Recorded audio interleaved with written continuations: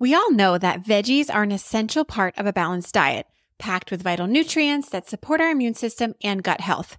But convincing little ones to take a bite can sometimes feel like an uphill battle. Parents have tried bribing and pressuring and begging, and nothing works. Raise your hand if the parent of your patient says, "She just won't eat any vegetables." I hear this daily. My name is Colleen. I'm a pediatric PA and registered dietitian, and this is the Exam Room Nutrition Podcast, where each week I'm giving you answers to common nutrition questions to help you be a more confident, compassionate clinician. On today's episode, we're sharing our strategies for getting kids to eat their vegetables, and it might not be what you think. Get ready for a mindset shift in how we educate our parents that will lead to lifelong healthy eaters who have a positive relationship with food and their bodies. You'll gain an understanding of childhood developmental stages and why kids become selective eaters in the first place, why family meals and modeling behaviors is vital, why sneaking foods is not always helpful, and what an appropriate portion size looks like for kids learning to like new foods. I am so excited to have my guest back on today. Leah Hackney is joining me, and if you missed the previous episode we did titled Do's and Don'ts of Weight Conversations with Kids, you'll definitely want to take a listen to that as we taught you how to appropriately discuss a child's weight. Leah is a pediatric registered dietitian in both the US and Canada. She works virtually with families all over the world to help families with infant feeding, picky eating, and raising kids to have a healthy relationship with food. You can find her on Instagram at Kids Nutritionist. And every time we have you on the show, Leah, our listeners just want more because you have such helpful practical information. So thanks so much for being here. Welcome back to the show. Thank you so much for having me back. Well, I know our topic today is going to be very impactful with a lot of people because we're going to be talking about veggies. And we know how important vegetables are to a healthy diet, and there is just so much nutritional value to vegetables. But our kids don't tend to like them very much. And so getting them to eat them can be very tricky. So I'm so excited to learn from you and helping us get our kids to go from hating vegetables to maybe liking them. I'm going to just give you the floor to help us work with our parents when they ask us, "What do I do? My child won't eat any vegetables." I love this question because there are so many different approaches, but as a practitioner, you have that 15 minutes. And really at the end of it, all you can do is hope that you either planted a seed or maybe gave them one piece of advice that they can take and actually implement in their life. So what I start with is really understanding where the child is at developmentally and also educating on the parents on appropriate developmental changes that actually do affect eating in kids. So we know around the 1-year mark, research indicates that there is going to be an increase in selectivity. We have changes in body autonomy. We have different self-awareness levels with the child, and we have the child navigating self-feeding in a way and their own body autonomy where no is their favorite answer. Even if they ate something as a baby, they loved broccoli. It's really common developmentally to see food rejection and or selectivity in toddlerhood. So I find that educating parents on the fact that there are going to be some stages in life where developmentally you will encounter food rejection, but how we navigate that in the meantime determines whether it gets worse or better or something that we can kind of help in the long run. So for example, with vegetables, younger kids really may be very sensitive to those green vegetables that we're all told everybody needs to eat. For some kids, especially in this selective developmental stage, they may taste very strong, very bitter. They may be something where it's just a texture and a taste that is really hard for them to navigate. And on a biological level, their brains may be actually red flagging for them. Hey, this is something that is strange. This is something that is off. On a biological level, there is some research that indicates something called food neophobia. And there is some debated research on this, but we do know that there is a theory where the reason why toddlers may reject certain foods is on a biological level. It's kind of an evolutionary way of the brain saying, hey, don't eat that. They are now more mobile, they're self-feeding, and in nature, certain plants taste very bitter. That may not be something that they should eat, and or their brains and their development may not be able to indicate the difference between that house plant that they shouldn't eat versus the broccoli on their plate that they shouldn't eat. So encountering that with parents and educating on what is developmentally appropriate is something that I would first start with. And I would just let them know, I would say, hey, did you know that around this year mark and potentially for the next few years, you're going to be encountering some food selectivity, just so that they're aware. The next thing I would say after that is I would say, so don't give up and don't stop offering. So I would actually then ask them next, what are your favorite vegetables? What are your favorites? How do you like to eat them? And really, I would then emphasize that modeling eating the foods that we enjoy in front of kids is one of the best ways to help them have a healthy relationship with food for their life. It's one of the strongest bits of research we have. We actually know that modeling eating these foods and enjoying them, not necessarily for the pursuit of thinness, but for the pursuit of enjoying them, that is something that can really be a huge impact on their relationship with that food. The other thing that I would mention too is I know it's not always reasonable for a lot of families nowadays, but are they eating together as a family? Not just seeing the parent eat the vegetables, but are they eating them together as a family? I find having some meals, if they are closer to that 4 to 5 year mark, having some meals family style where they have multiple options on the table, always having one option that they love to really help getting meals started, to help get that eating going, to help getting that hey, I'm ready to eat. There's something on the table that I like and enjoy. They are going to be more likely to want to try other foods on that table. So family style meals, when you can, whatever that looks like. If that looks like once a month, hey, do it. If that looks like multiple times a week, go for it. But we do find that eating together and eating those foods in front of them is really impactful. So I would just ask them about that and see, is there something realistic or a realistic time where you find you can sit and eat the same foods with them? Always make sure there's a favorite on the table so that they can feel comfortable at the table eating, so it doesn't feel like we brought them to the table to only eat a bowl of broccoli or whatever like that. That's not the goal. I also want to educate parents on being okay and understanding that it will be met with rejection. Offering multiple times will still be met with rejection. So really educating to parents that it is a long-term goal, not necessarily something that is immediate. And I say that too because we do know that pressure can really backfire. And I find there are very few kids where you can just say, eat your broccoli, and they eat it and there's no fuss and, they just eat it. I find that's the exception. If you have one of those kids, that's amazing. I'm like, how do you have those kids? But for the most part, most children really do value their body autonomy at meals. So I tell parents to really let go of that pressure that we've served it and they have to eat it. So really letting them see that the rest of the family eat it. They know that it's a food that the family eats. They will see it on the table. But again, we provide the food. They decide if they eat it or not. That is kind of the gold standard in pediatric feeding, the division of responsibility founded by a pediatric dietitian. So be okay with food rejection. And I educate parents that it can take up to 15, maybe even 20 plus times before a child will learn to eat it or try it or lick it.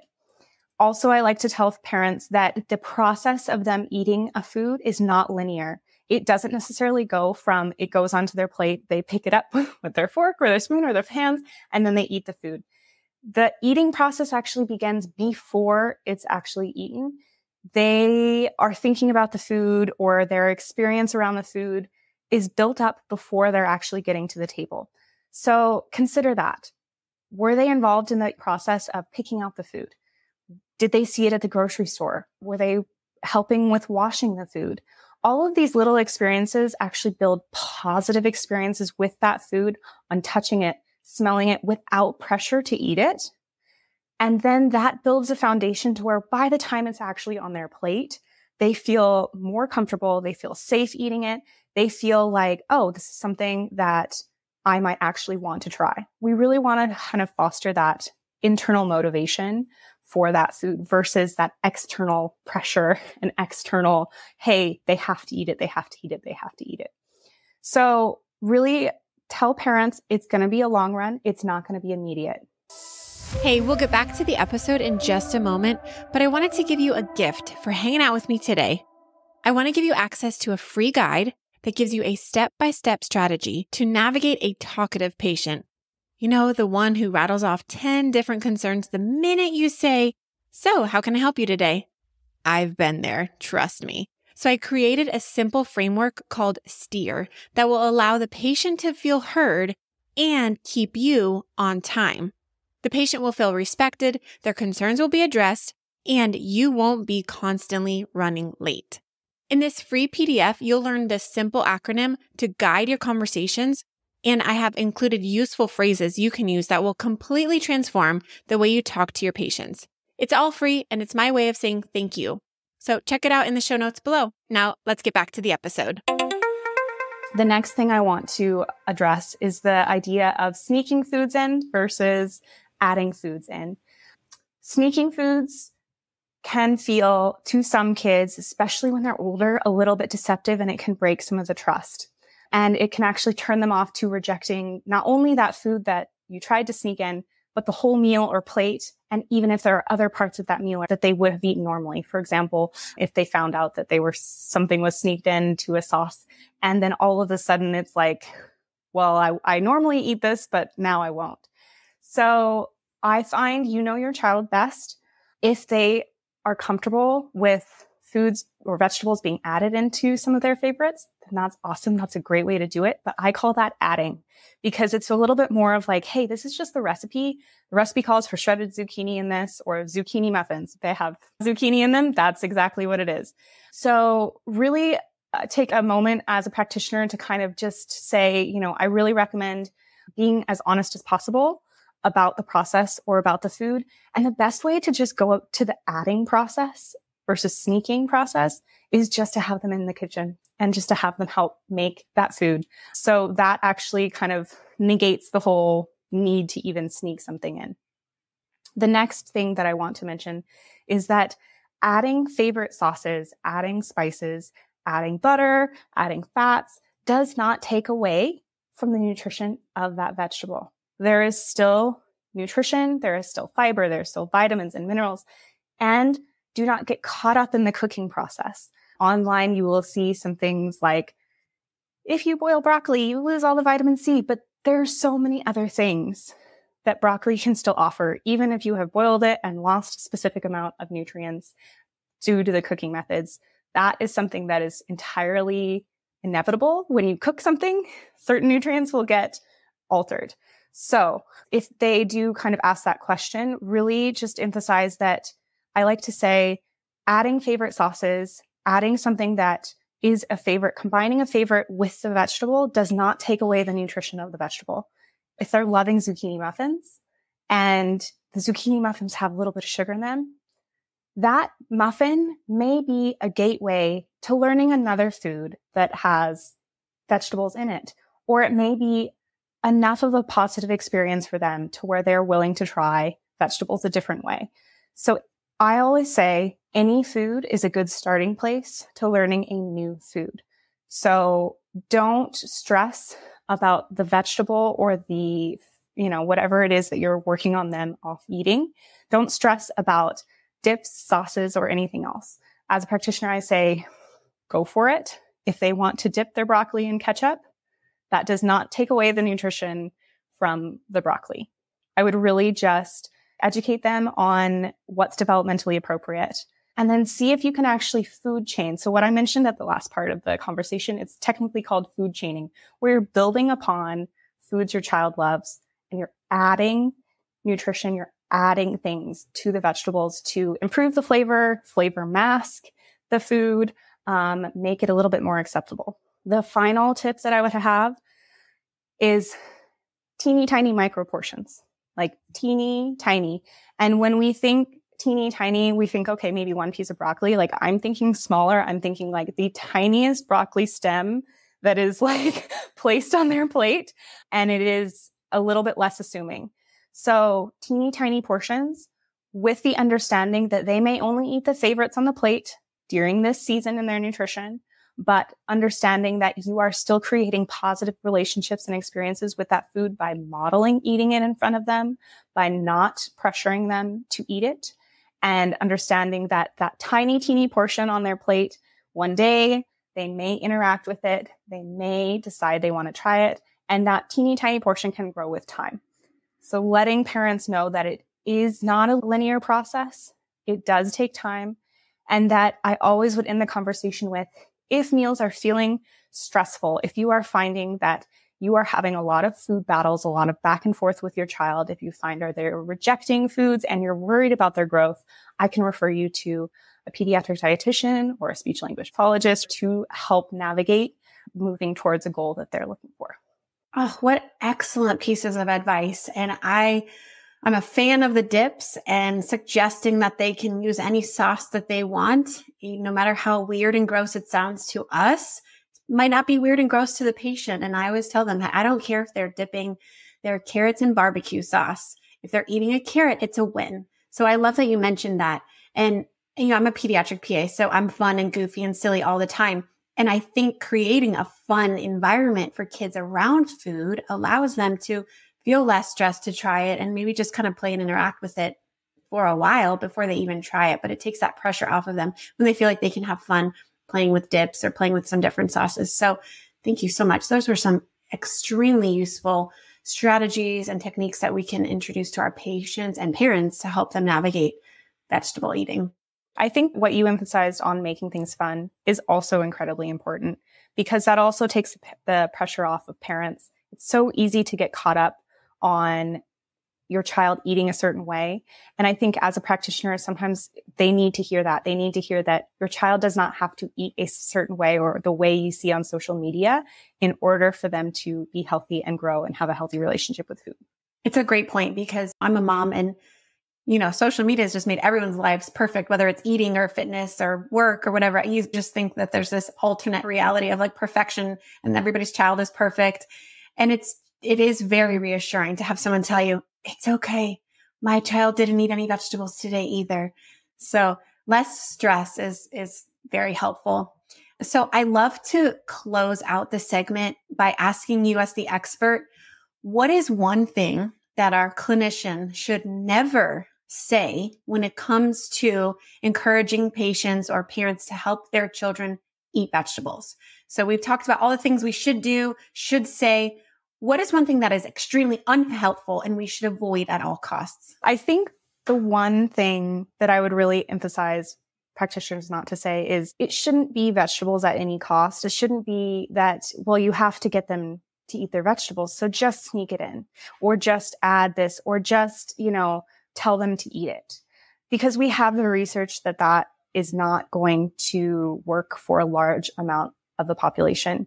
So I would really just try to emphasize that talking about the foods to parents, they know that the vegetable is something that is a goal already because they're asking about it. So they don't necessarily need to be shamed or the patient doesn't necessarily need to be shamed on like, well, why don't you eat this? So those questions of like the why don't you eat this or why aren't you doing it this way or, those are things I would definitely avoid saying. That would be probably one of my answers for that question. I'm sure there's many, right?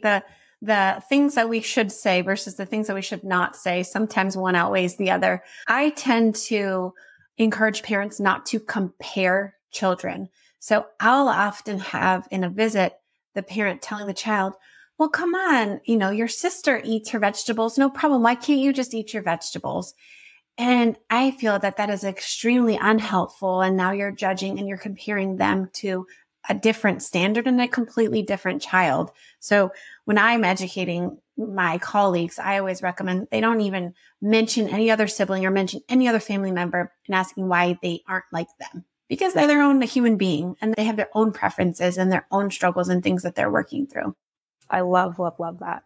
And one thing that, even though this is slightly unrelated to what you just said, one thing that did come to mind in terms of educating the parents that I do find is really helpful to ease the vegetable intake worries is educating and saying that kids meet their nutrition needs over multiple days and or the week.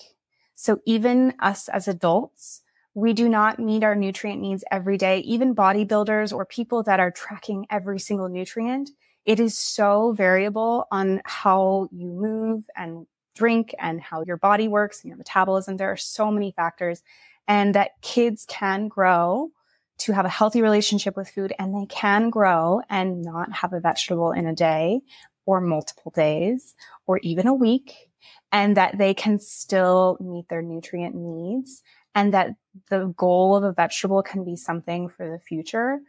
And that, again, I would probably circle back to that. It doesn't need to be vegetables at any cost. What a great tip to end on. Leah, you are truly the expert in this area, and we are so grateful for your practical suggestions and useful tips to help our clinicians have impactful nutrition discussions. And hopefully, my listeners, you guys gleaned something from this conversation, and you can take some of these strategies and incorporate it into your next well check. Leah, thanks so much for being here. Until we see you next time. Thank you. All right, guys, now it's time for my nutrition notes. This is where I'll leave you with a nutrition tip, an interesting quote, or a fascinating case that I came across. So today I'm going to leave you with my nutrition tip and helpful way to get kids to try veggies. Leah had some excellent advice and tips, and I wanted to share one that I use personally with my daughter when she was younger.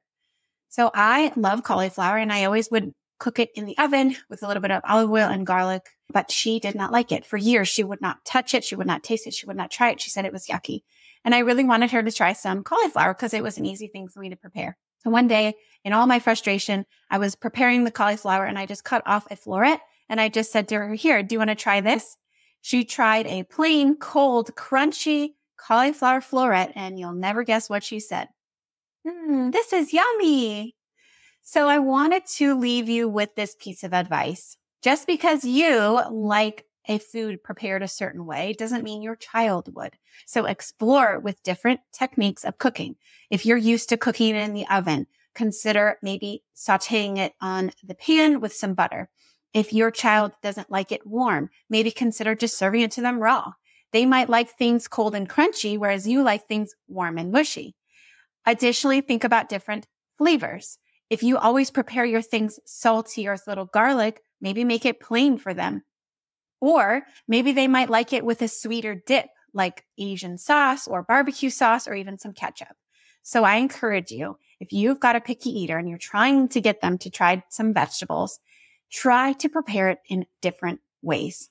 You might be surprised. Well, guys, thank you so much for being here with me. I really cannot express just how grateful that I am that you're listening, that you're hanging out with me, and I hope that I'm presenting really valuable information for you. So if you have any questions that you would like me to have a dietitian feature on this podcast, I would love to hear from you. You can send me a message at Exam Room Nutrition. If you haven't already, please share this podcast with your colleagues. I would love for more people to gain some valuable insights that would impact the way that they practice and the way that they care for their patients. As always, let's continue to make our patients healthier, one exam room at a time. I'll see you next time.